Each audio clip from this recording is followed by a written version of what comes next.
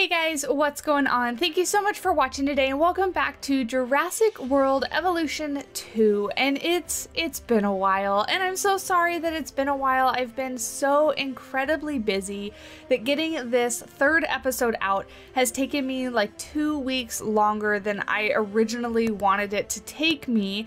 So I apologize on that, but we're back and what we're doing today is our Carnivore Canyon. So in today's episode, we are actually adding two carnivores. We are adding the Allosaurus as well as the Carnotaurus, and you can see we're starting off by doing some path work and just kind of framing out where the enclosures will go.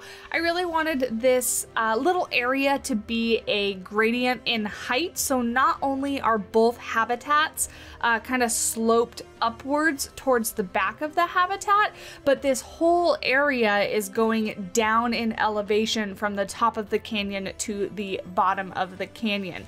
So that was kind of the goal and my kind of overarching theme, I guess, or the main thing that I wanted to accomplish with this area. We are, of course, building on the California map, and this one is a bit difficult because in between this area that we're building now and where we built in episode 2, where we have our mountain aviaries, there is this big chunk where we can't build. So this map has like an island on it and we're not able to build. You can see we are right up against the world map border there. So we have this kind of long, narrow passageway on this side. And so that's where I came up with the idea of doing like a carnivore canyon. Not only do I love alliteration, and that works really well, but we hadn't added any major carnivores to the park yet, so I thought this would be the perfect opportunity. What we're working on now is a bit of a backstage area. So as we did in episode 1, if you missed it, not only did we add Main Street and our first big like mixed herbivore habitat, but I also spent a little bit of time working on a backstage area, of course mostly implied because the guests in this game just go wherever they please and they just meander wherever you put paths down.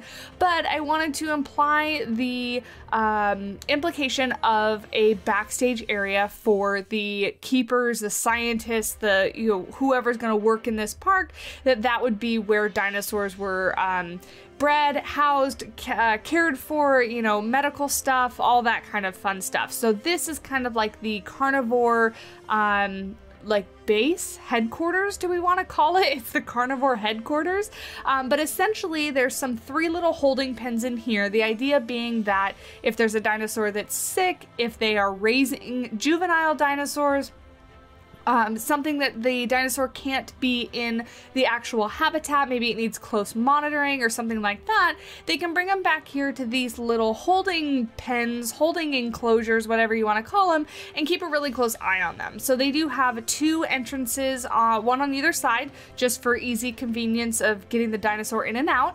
And then I do make sure to make a backstage kind of entrance path, and that's what this is right here. So this path is going to be actually separated by this solid wall. So as a guest, you don't see over this wall, but this is where, in my mind, the vehicles are going to drive back and forth, and I left it nice and wide and open so that any kind of trucks, trailers, stuff like that, stuff that you would need to haul massive dinosaurs with, could fit down there.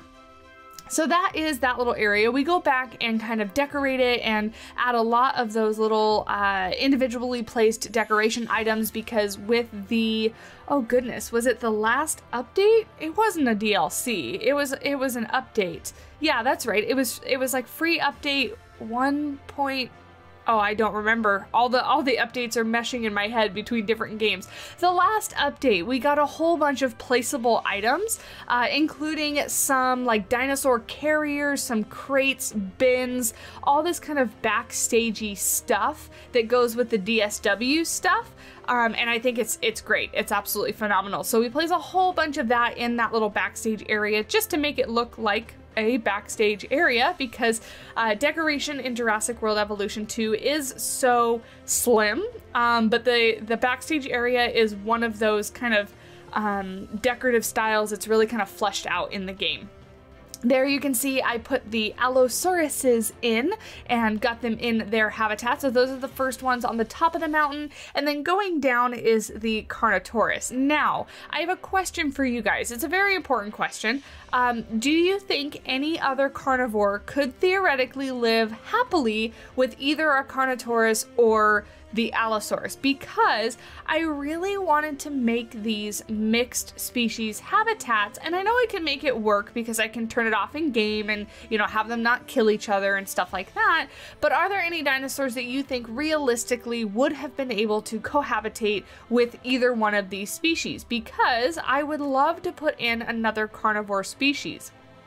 I'm specifically looking for other large carnivores, not necessarily other large herbivores that they probably would have left alone, but I love the idea of making these mixed carnivore habitats. Anyway, let me know down in the comments below if you are a paleo nerd, dinosaur nerd, and know the answer and can help me out because I am still very much learning my dinosaurs. I would greatly appreciate it.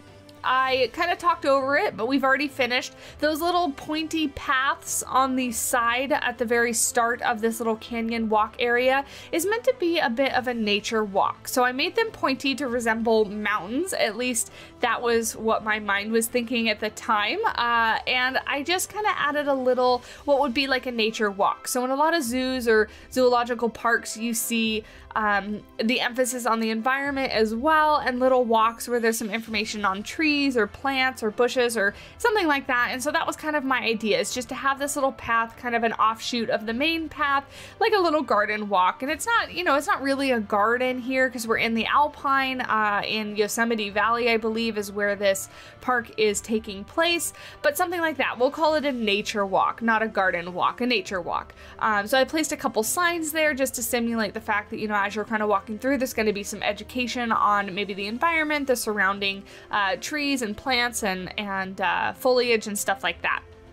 Moving on to the inside of the Allosaurus habitat, placing lots of rocks and doing some terrain paint. I wasn't really imagining these would be pace tracks for the Allosauruses, but more so just the where the vehicles would drive to check on them. But basically just some well-worn paths in there. We're going to do the same thing for the Carnotauruses as well once we get to there, but we've got to outline their habitat first. I am, for both of these habitats, doing double fencing, thinking that if we were going to keep dinosaurs in real life, we've all seen Jurassic Park, right? We've all seen that basically in every single movie, the massive large carnivore escapes and eats people. So I am taking precautions, which probably, honestly, if it was in a movie, still wouldn't work. They would still find a way to escape because, you know, that's the excitement of a movie. But in my mind, this is going to allow us to keep our dinosaurs and have them not eat people, not escape. So we have this double electrified fence. The inner one is a really beefy, hefty fence, and the outside one is more of a light fence, but just that kind of double protection, with some plants in between to kind of give a buffer of viewing of the dinosaurs, because as you're walking by, you're meant to go to the different viewing galleries and go view the dinosaurs from there, and not necessarily look at them as you are walking down the pathways. Now, of course, if you could get a view on a dinosaur and see it from the pathways, I'm sure people would stop and look, but that is not the intended purpose. So just doing a little bit more like purposeful landscaping, we'll call it. So a lot of my landscaping is randomly placing these different trees all over the place, and just the different varieties of trees to make the forest look a little bit more thick and lush than just the terrain brush does, or the foliage brush does. But in between the habitat fences is more of a what did I just call it? Like intended landscaping, so that it's plant every other tree bush, you know, stuff to look nice and whatnot. We are finishing up the Carnotaurus habitat just there. Both are pretty simple. I wanted to keep nice wide open spaces. Oh, and you know what? I totally forgot. I didn't feed my dinosaurs. Oops. They have they have no goats. They have no meat tray. My bad. I'm such a terrible dinosaur park owner. I'll have to add that in the next episode if I remember. But they don't have any food right now, so that's kind of a bummer. But anyway, we are working on a little bit of an amenity kind of area. There's a long gap in between, like when you get off the monorail and then you get down to here, where there are no amenities in between. So this is going to be like a little stopping area for the guests to, you know, get food, get drink, shop, spend some money, you know, fund the park, stuff like that. And then after this, I don't actually have a plan for what I want to add after this little Carnivore Canyon area. I picked the Allosaurus and the Carnotaurus because they are two of my favorite carnivores in game. The Carnotaurus specifically being my absolute favorite because it sits like a chicken, and I just absolutely love the sitting animation for the Carnotaurus. I think it's so funny, it's so great, and I just all around, I think it's such a, I don't know, just like an iconic dinosaur for me. It's probably just because it's one of the few dinosaurs that I can recognize like just by looking at it and not having to have anybody help me, but I love it. I love it. It's such a funny, quirky looking dinosaur when it sits down like a little chicken, and I just think it's funny and I fall in love with it. So that is why I decided to add that one. And then the Allosaurus I love. I specifically love its exit animation. If you guys have ever watched it exit the hatchery, it's such a ferocious, angry dinosaur where it kind of shoves its face through the gate and pushes its way out, and I absolutely love it. But yeah, so I just kind of picked those guys, just no really rhyme or reason other than I just really like them as dinosaurs. And I really didn't want to use a lot of hybrids in this park. So I know we added Pierce in the last one, but he's not really a hybrid. He's just a special Kentrosaurus, right? And then we added Bumpy as well, also not a hybrid, just a special Ankylosaurus. But I didn't really want to add like the Scorpius Rex or the Indominus Rex or anything like that in this area because I wanted it to be very like natural, very hiking trail-esque, I guess, very alpine, nature-y feeling. I feel like the Indominus Rex or any of those like majorly dangerous dinosaurs, and I know I feel kind of silly saying like majorly dangerous because all the carnivores would be dangerous, but I feel like it would need to be in a much more like containable area with special precautions, stuff like that. So potentially we'll add one of those guys to the park, but I just didn't feel like they fit this area that well. We are almost done. There's going to be some end cinematics here for you guys just to check out what I built. This overall only really took me about an hour and a half to get all put together, like all my different sittings all together in one. Only about an hour and a half, so the end cinematics are coming up. But yeah, let me know what you guys think. Let me know if you enjoyed it, what dinosaurs you want to see next, and then most importantly, if any dinosaurs you think would get along with the Allosaurus or the Carnotaurus, I would love to hear it and be able to add them to our exhibits. But yeah, you guys, thank you so much for watching. If you did enjoy, leave a like down on the video. It really does help me out, and I greatly do appreciate it. Hit that subscribe button if you're interested in any more Jurassic World Evolution 2 content, or Planet Zoo, or Prehistoric Kingdom, or any of those games. I really do appreciate it. I hope you guys enjoyed, and I will talk to you guys in the next video. Bye!